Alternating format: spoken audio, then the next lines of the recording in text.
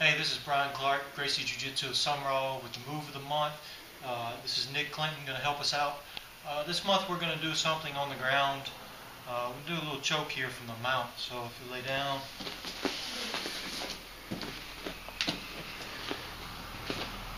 Maybe a basic choke that everybody knows, but maybe we can tighten it up a little bit. Run into a problem recently, guys who are having trouble with this choke. So let's look at a couple details in the basic collar choke. The first thing is pull the gi out from under the guy's back so we can really get a good grip. First hand that goes in, always start with the opposite hand to help. So the hand goes in and I make my grip. You don't have to rest on the ground here. I make my grip. When I make a good grip with the first hand, the second hand finishes the choke. But the second hand doesn't have to be as good. However, I want as good a grip as I can get with my second hand, so I always start under. So the second hand goes under, slides through, and now I finish the choke. There. Choke's done. So again, take the collar out from under the back. First hand goes in. Now the second hand, always going to slide under. Back of my hand on the chest, slides, arm straight here. Not going to get the hand in this way. Arm straight, use the body. Now, thumbs turn together, start to make a little pull, and I lean on him.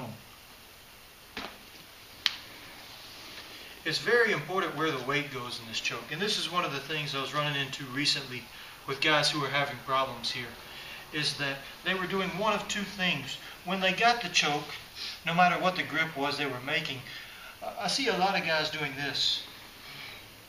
They put the elbows down and lean forward.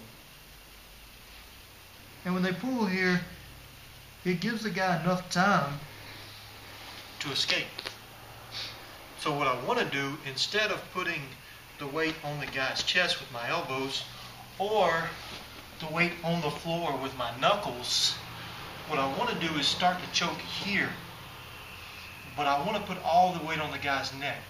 So I hook with my legs here, hook with my heels under the guy, and when I lean forward a little bit, I want the weight to go onto the guy's neck, nowhere else. So as I lean, there's more and more weight pressing on the neck. I still squeeze with the hands, but as my chest moves forward, the pressure is going here on the neck, nowhere else. One more time. Hand in, good hand there, second hand under, good grip, all the weight on the guy's neck. And there's my choke, nice and easy. Alright, so the guy's going to defend a little bit. Let's move on to number 2 here. I get one hand in, and the guy made his defense here. Don't let me go under here. Yeah, the guy's going to defend always going under. So, I'm going to go on top. And right here, everybody sees to get this grip. This grip is not so important.